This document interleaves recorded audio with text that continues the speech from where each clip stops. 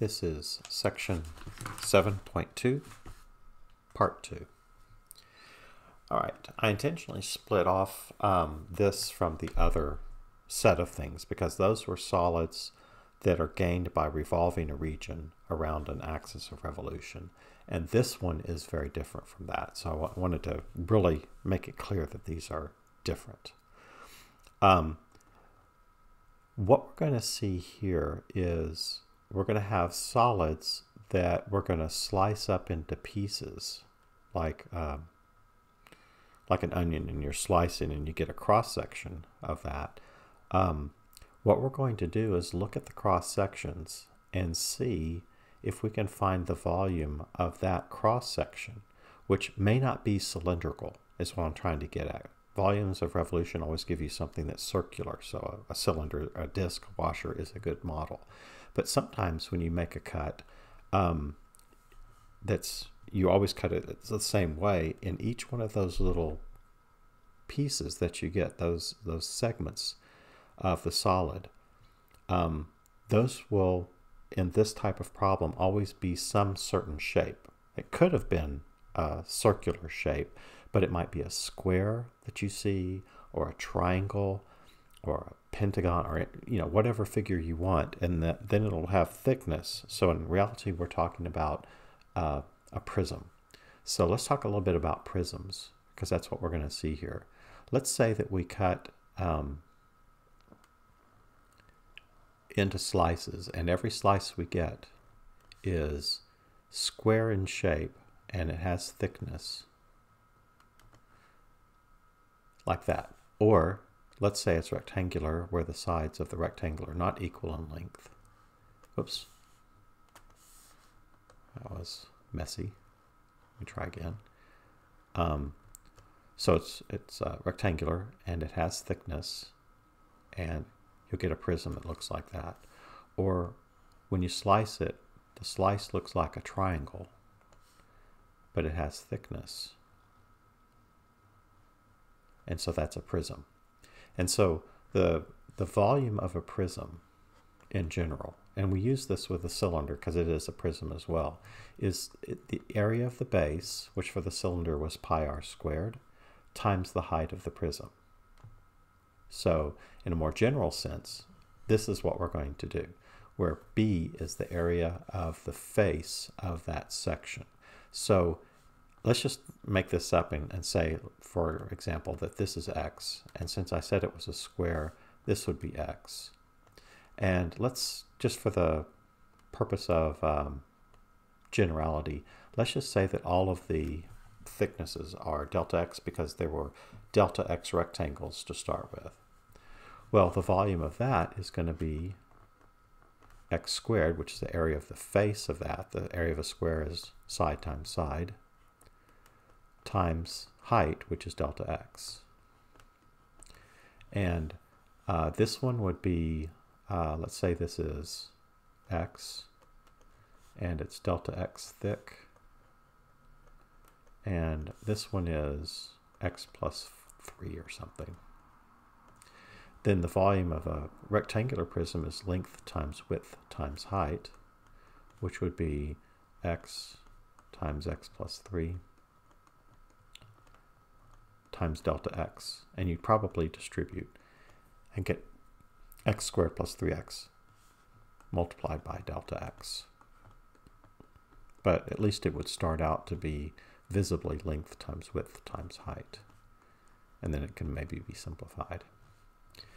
And for the triangle, let's say that the distance this way for the triangle is x, and the distance this way along the triangle is, I don't know, 4x plus 1. I'm just making this up, so it doesn't really matter if it's going to work. It's more about the idea. So the area of the triangle is 1/2 base times height times the thickness, the height of the prism, delta x. And that one too you probably would distribute. I'm not going to on this one. I'm just going to tell you that would be the formula you start with. And there are lots of other formulas that you know. For example, for a triangle, if I gave you a triangle that looks, I don't know, maybe like this is not supposed to be a right triangle, and I knew something about this angle and this side and this side. Do you remember from pre-cal the area formula for that triangle? This is something you're supposed to know, so it's not a unworthy question. The answer is the area is 1/2 AB sine of theta times, and again, let's make this delta x. And another thing that you might need to review is the law of cosines, which says that the side that you don't know squared is equal to a squared plus b squared minus 2ab cosine of the angle opposite the side that's over here by itself. You might need the law of sines. These are all pre-calculus things that you may need to know in order to get going on some of these problems. Let's see. Trying to think if there's anything that occurs. Oh, I know. If you have a cross-section that when you cut this thing into pieces, that cross-section ends up being a semicircle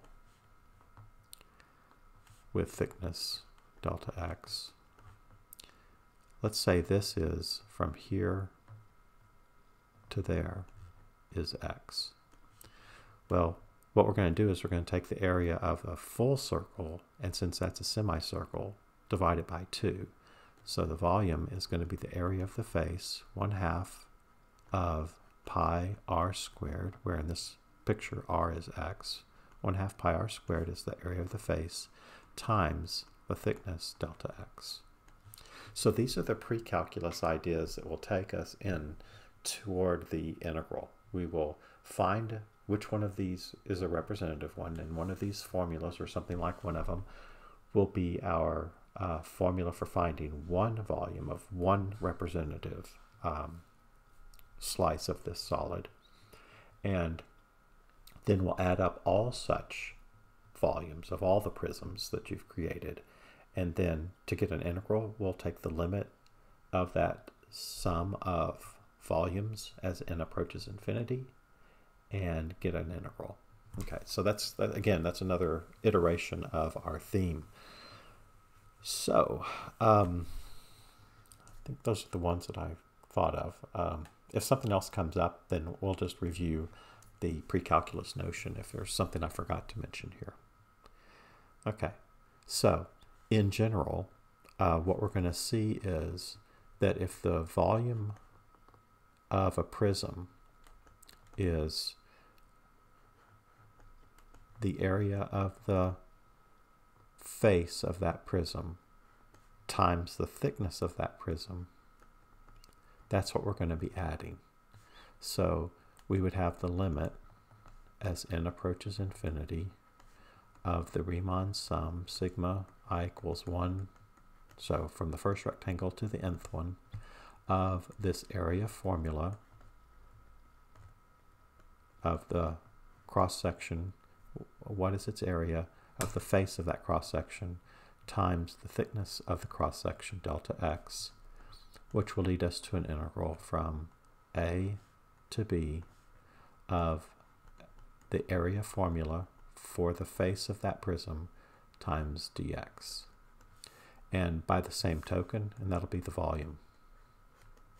By the same token, if it were a delta y problem, that volume will have a very similar formula. It'll be the integral from c to d of the area of that face of the cross-section as a function of y times dy. So those are the two formulas for this that you'll need to know.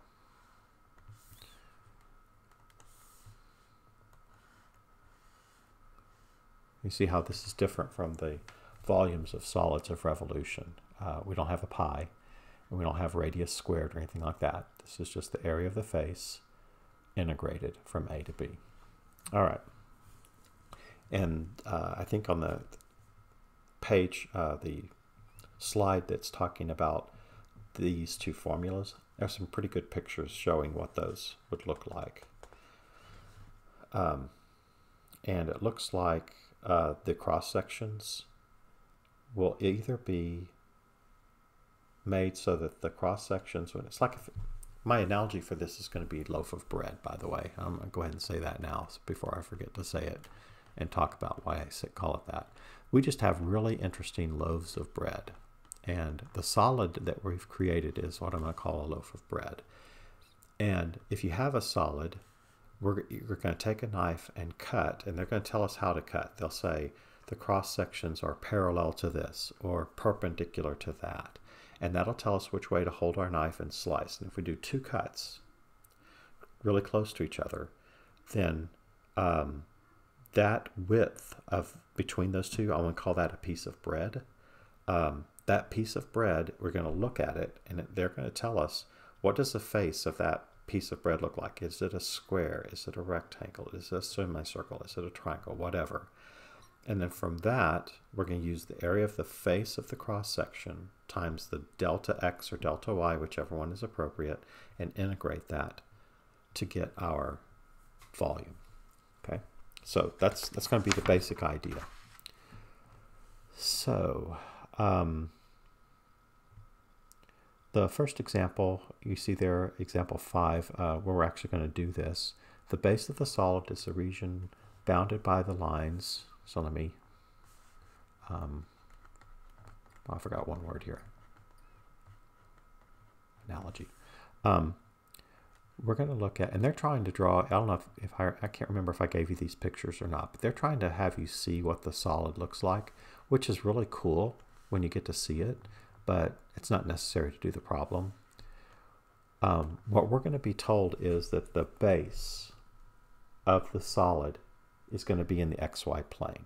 And they're going to tell us what that base looks like, what the boundaries of that base. So it's like the crust on the bottom of the bread where it touches the pan that it's being baked on. That's the part that's in the XY plane, and they'll usually describe that to us. And so here they say the base of the solid is the region bounded by the lines f of x equals 1 minus x over 2. So let's say this is 1 here, 1 here, and 1 here. For that line, y equals 1 minus x over 2. The y-intercept is 1. The slope is negative 1/2. So I'm going to go down 1, right 2, and draw that line. So that's one of the boundaries for the base of my solid. Then they say another boundary is g of x equals negative 1 plus x over 2. Well, that just told me I messed up and didn't draw this to go far enough down. So there's negative 1. And I forgot to label this one. This is F. And I'll draw G. Have you noticed how my color coding of this is helping you see things? I would say that if you want to adopt this, get some color pencils and draw your figures with different colors, and you can really see what's going on a bit better. Anyway, y-intercept is negative 1. The slope is 1/2, so we're going to go up 1 over 2. Which, by the way, since I just graphed that, I know exactly where these things cross each other. Oops. Let me make it look better. Start down here and draw it. Good old freehand drawing. Woo! Always looks so wonderful, right? Until I mess up. Anyway, now I am going to use what I told you earlier. Well, let me back off from that. we need to read what they tell us. Oh, and the other boundary, man, I'm really messing up here. The other boundary is the line x equals 0, the y-axis. So that triangle is the base of our solid. Okay, now we have to read how they're cutting this thing. That's really important because we'll get different answers if we do the wrong one. The cross sections are perpendicular to the x-axis. So the cut would be perpendicular to the x-axis, and then I'm going to cut again perpendicular to the x-axis. That's my two cuts, and I'm going to get a piece of bread, and I'm going to let a rectangle approximate the actual thing there. It's not perfect, so we're going to get a bunch of things that, like, remember that wedding cake example? It's going to look kind of like that, but it's going to be stacked, maybe not discs, but stacked something else. And that's okay. That approximation is good as long as we force the sum of all of these to go to infinity, infinitely many rectangles. We're good. Okay, so you might notice once I've drawn that, that's delta x in width. Very important that you realize that. Okay, so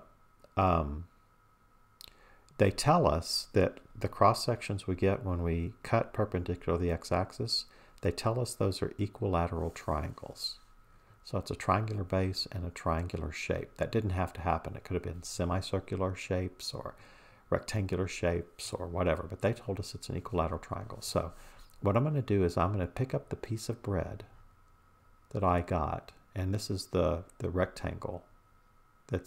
I've picked up the piece of bread, and there's the rectangle that was on the bottom of that's the crust at the bottom of the loaf of bread. And I'm going to draw the face of this figure, and they tell me it's an equilateral triangle. So I'm going to try my best to make it look equilateral. I hope I succeed. And then I'm going to make this look 3D by showing the thickness that way as well. Not a perfect picture, probably one of my worst ones, but that's all right. So the thickness of that prism is delta x. Now, another important aspect of this is finding out the length of the piece of the rectangle, how that plays into the prism over to the right. And I intentionally said that in fact, I probably should have drawn some of this in a different color. Let me back up. Whoops, wow. Oops. Okay, so here's that bottom crust of bread again. That's delta x thick. And we get a equilateral triangle. And I'm going to do this to make it look 3D. Okay, still not great, but you get the idea, I hope. Now, we're going to have to relate the dimension of that triangle that's represented in red to our original picture. So this is spanning from the pink on the top to the green on the bottom. And anytime we want to know something between two things, if you recall from what we talked about earlier, that distance is going to be the top function f of x minus the bottom function g of x. That's what that length of the rectangle is. Okay? And again, if you had trouble thinking about that, you could have said with example numbers of your own choosing, let's just say that this is 7, which is stupid because it stops at 1. But anyway, let's say that's 7, and let's say this is -3 down here. How far is it from 7 to -3? Well, obviously it's 10. That could be obtained by taking 7 minus the -3, which would be the top value f minus the bottom value g, to get that distance of 10, which doesn't make sense in this problem, but the numbers don't matter. It's that you get the right idea. So the dimension that we get from the picture on the left is that this rectangle is f of x, notice I'm doing substitution here, minus g of x long. We probably want to simplify that. That's 1 minus x over 2. Distributing the negative, that becomes plus 1 minus x over 2. Combining like terms, you get 2 minus x, which isn't horrible. Okay.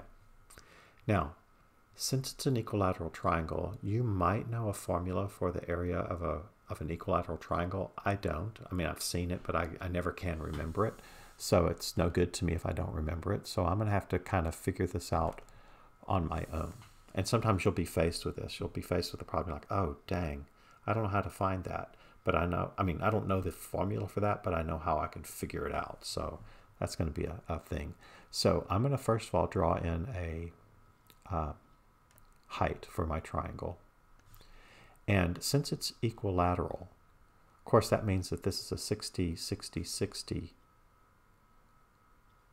degree triangle. All the angles are 60 degrees. And by drawing that hypotenuse, I bisected the angle at the top, which means this is now 30. And this is 60, of course, because it was equilateral. And so we have a 30, 60, 90 right triangle. And one thing I remember from pre-calculus is that if I have a 30, 60, 90 right triangle, the ratio of the sides are, the short side is 1 unit, the hypotenuse is double that, and the other leg is square root of 3. Okay? So, since I know that, the half of the base is the base of this triangle over here. So that distance is half of 2 minus x, which of course is 1 minus x over 2. Okay, so that's the base of my triangle, is that. So one of those, and then if we use the hypotenuse, it should be twice that. So the hypotenuse should be twice that value that we just got, which is 2 minus x. Well, no duh, it's an equilateral triangle. So whatever this dimension is, all three sides are that same length. So I'm just kind of confirming that stuff we should have figured out to begin with, but that's okay. And then the other leg of that triangle is going to be square root of 3 times that length. Square root of 3 times 1 minus x over 2. Okay, and that's the height of the triangle. So, I think we've now figured out enough information to find the area of the face of this, the area of the triangle, is going to be 1/2 of b, 1/2 of 1 minus x over 2, times h, 1/2 base times height. So that's going to be square root of 3 times 1 minus x over 2. Or in other words, square root of 3 over 2 times 1 minus x over 2 squared. Okay, so the volume of this is going to be the integral. Since it's a dx integral, because it's delta x, we want to go from the low x of the region to the high x of the region. That means go from 0 to the point of intersection where x is 2. Notice if we'd accidentally done dy, it would go from -1 to 1. And it would be two different things, because you'd be going from the vertical to the green below the x-axis and from the vertical to the pink above the axis. So we really don't, I'm glad we didn't have to do that. Anyway, back to this. So we're going to integrate from 0 to 2 the area formula we just found.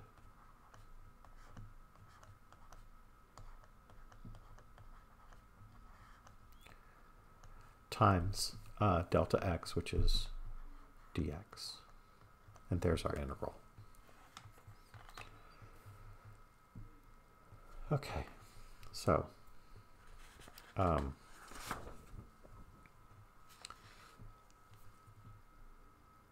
when you finish this one, this is another good practice one. Not far enough away so that I feel like you can't handle it. This is the answer you should get.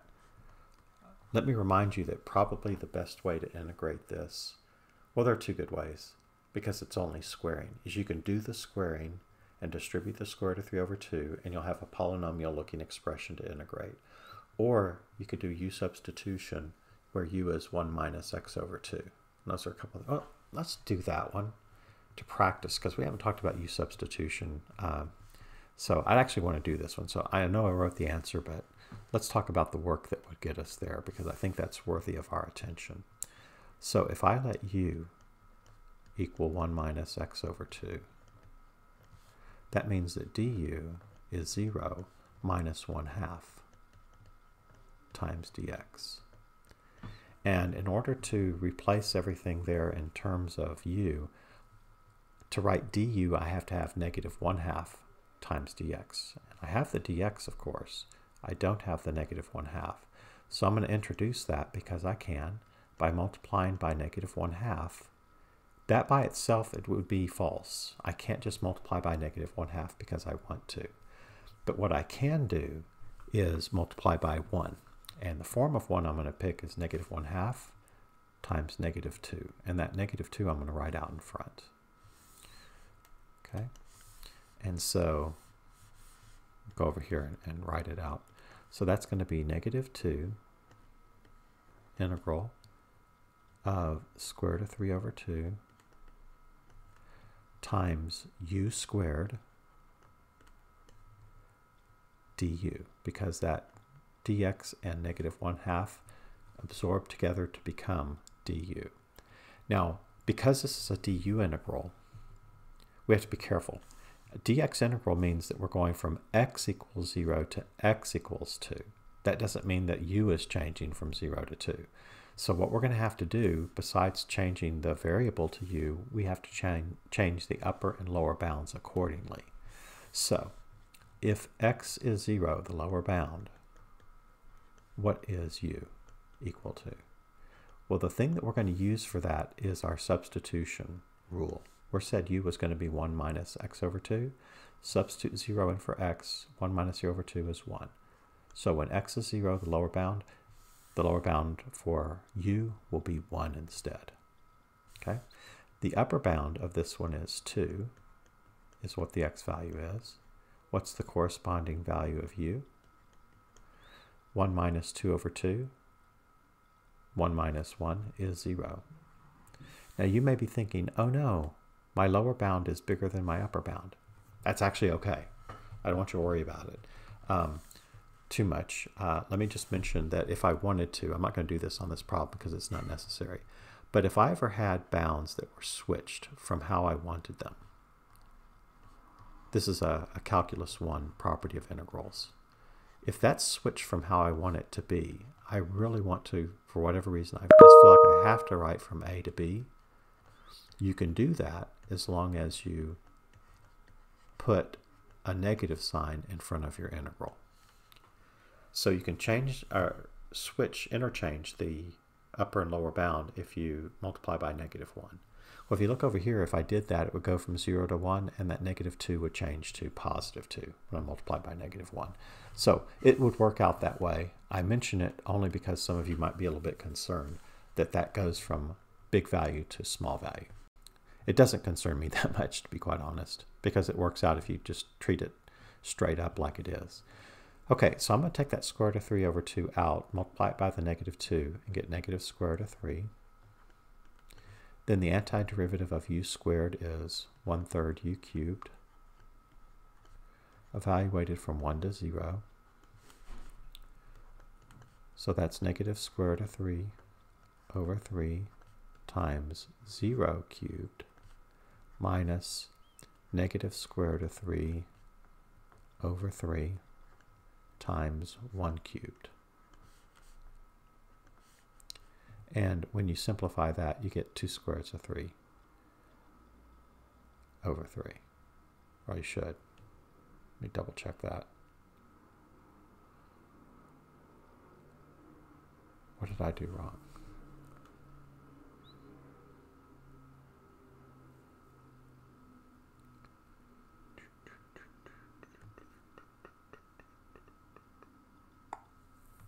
Huh. Well, I must have done something wrong. Let me think about this a second.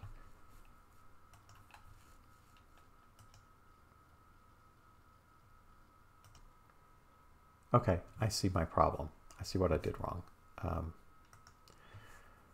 I only found the area of the right triangle on the right side of that. I didn't really do the entire triangle.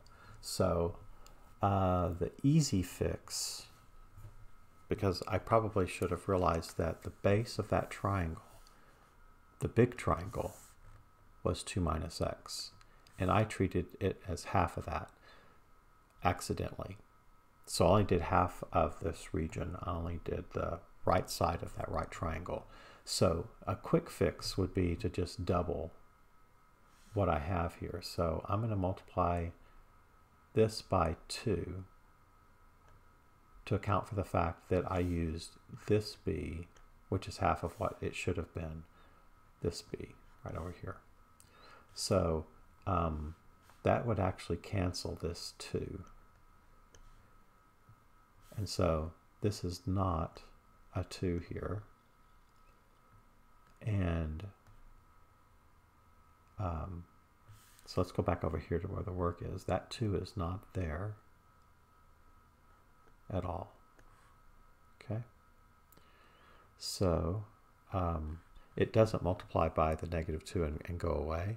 So this should have been negative 2 square roots of 3 because the 2 didn't cancel. And this should have been negative 2 square roots of 3 minus negative 2 square roots of 3 over 3 times 1 cubed, which ends up being the correct answer. I apologize for that. And you can see how even with the best of intentions, it's really easy in a complicated problem like this to make some silly, simple error, like forgetting that you've only looked at half of the triangle instead of the whole triangle, and not get the correct answer. So sometimes it'll be as easy as that. You just missed something, like I did. So I apologize. Hopefully that won't happen again. But it lets you see that I'm human at least, so I guess there is some value to that. Example 6.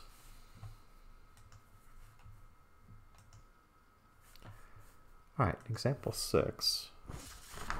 We have to find the volume of the solid which has as its base in the xy plane that base, that bottom of the loaf of bread, the part that's touching the pan in the xy plane, is described by the ellipse x squared plus 4y squared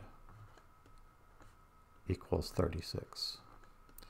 Well, just think of all the college algebra and pre-calculus you're getting to review. How nice that is. Okay, so the standard form for an ellipse doesn't look like that. It's going to be a fraction plus a fraction equals 1. So I'm going to divide both sides by 36 to get it into the more familiar form so we can graph it more easily. 4y squared over 36 cancels to be y squared over 9. And 36 divided by 36, of course, is 1. And so that means that the center of the ellipse is at 0, 0. It's x minus 0, which is squared, so, and y minus 0, which is squared. So the center is at 0, 0.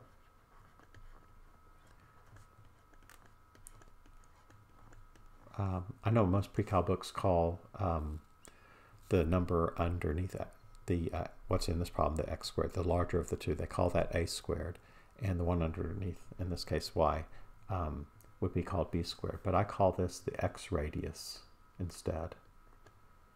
The x radius is the square root of that number underneath x squared, 6, and the y radius is square root of 9, which is 3.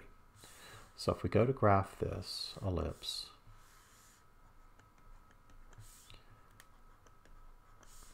Let me put a scale here.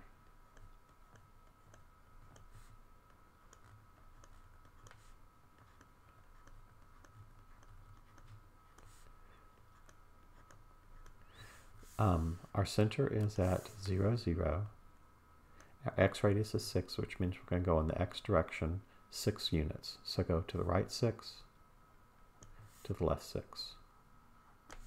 And the y radius is 3, so we're going to go from the center in the y direction 3, so up 3 and down 3. Then do your best to draw an ellipse that passes through those points. Again, the picture itself doesn't have to be perfect. You want it to look sort of correct. As you'll see in a second, you kind of really want to know where the vertices and the endpoints of the minor axis are, because we might need those, as you'll see in a second. Okay, so that's just the base. That's the bottom of the loaf of bread that we can see if we picked it up off the pan. That's what the bottom of the loaf of bread would look like.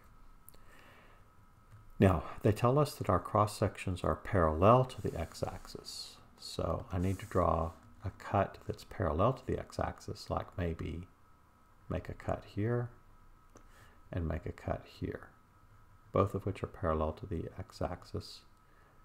And that creates a rectangular strip. Boy, that doesn't look like it's supposed to.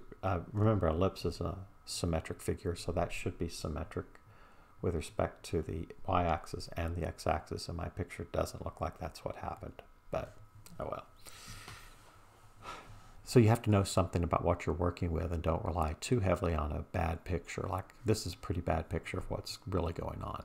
I think a lot of it was because on the left it's lower than on the right. In fact, let me just try that again, because it looks so bad I'm ashamed. Let me just try that again. So let me try to make this so that it works out prettier. Okay, that's better. Whew. Boy, I like that way better. All right, so those are the cross sections that we cut. And so if I take that cross section that I've cut from the loaf of bread and I get a piece of bread, here's the bottom crust of that piece of bread. Then I need to realize that that's delta y. That's the width of that rectangle, which is really important for setting up our integral in a few minutes. Now, I didn't read the whole thing, but it said that these cross sections cut parallel to the x-axis are squares.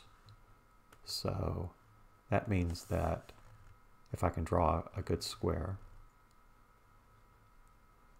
that's what our piece of bread looks like. Almost like a regular piece of bread from a regular loaf, right? Kind of looks like that. All right. So the important connection is to make between the length of that rectangle in the original picture. That's the length of the base of that prism face that's square. Okay, so how far is it? We said this before, but I want you to make sure you've reviewed this. How far is it from the x-axis to the curve? Well, that's a measure of x.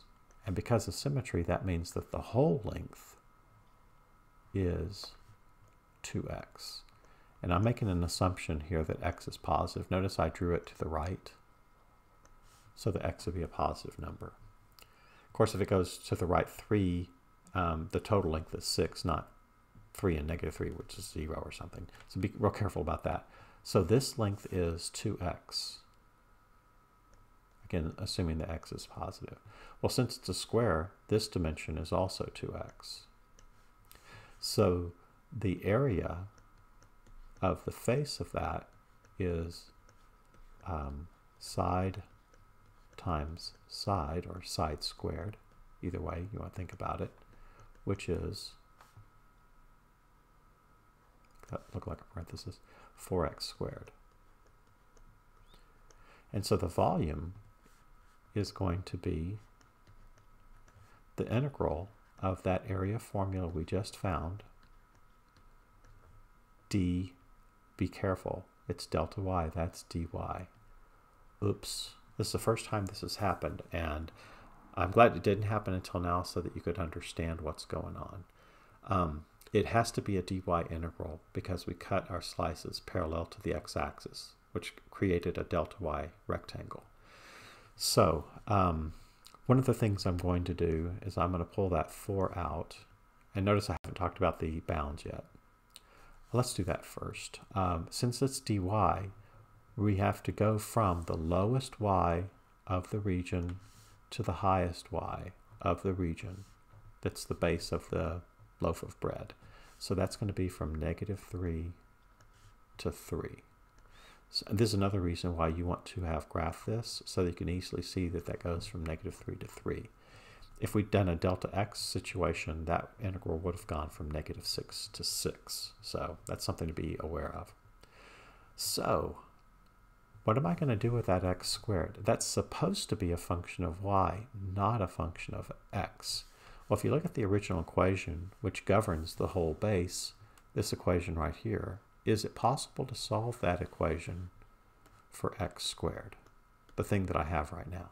Well, yeah, all I have to do is subtract 4y squared from both sides, and that means I can take out the x squared and replace it with 36 minus 4y squared dy. This one I am going to let you use as practice to practice your Calculus 1 skills, and I'm just going to tell you the answer. It's 576, and make sure you can get that. And if you can't get any of these that I'm just giving you the answer for without showing the work, please ask me in class, because that is work you should be able to do without a calculator on your own. So if you're having trouble with that, please ask, because I don't want this to become something you can't handle, because it's really not going to be that hard. At least I hope not. For most of you, you're going to be able to do this. All right, so that ends this lesson. I will see you in class.